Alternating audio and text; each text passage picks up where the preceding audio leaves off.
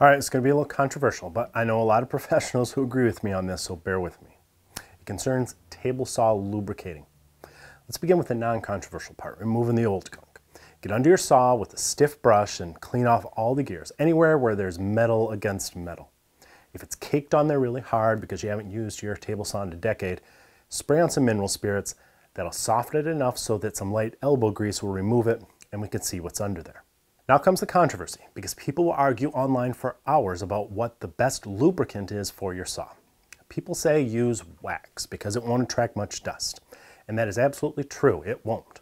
But you know what it also won't do? Keep your saw lubricated very long. Others say use spray greases like white lithium or graphite. I admit, these are super easy to apply. You can aim and shoot in all those tight places. But they ought to be easy to use because they also don't last long. Both of these options will make your gear slippery for a while, but how often do you want to climb under that saw? I want something that's going to last a while. So you know what I use? Good old-fashioned oil. If you want to keep it light, you can use a light machine oil like 3-in-1. But I know guys who have used motor oil for years, and some that even use regular old machine grease. Is this going to attract dust? Sure it is. So what?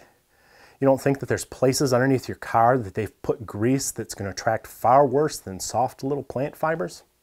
We're not talking about high-speed moving parts. We're talking about some iron tracks and gears that are going to be just fine with a little dust in them. Don't believe me?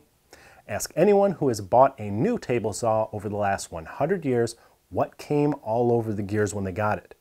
The answer is lots of sticky grease. But you're not going to find anywhere in the manual that says you have to remove that grease inside the saw and replace it with wax.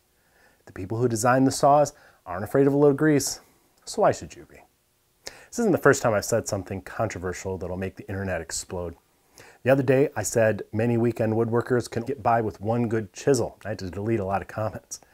I also said that you can do all your sharpening with one stone, and that led to a little hubbub. That's just how we roll over at Stumpy Nubs Woodworking Journal. We bring common sense back to woodworking, one issue at a time. You can read and subscribe for free at stumpynubs.com.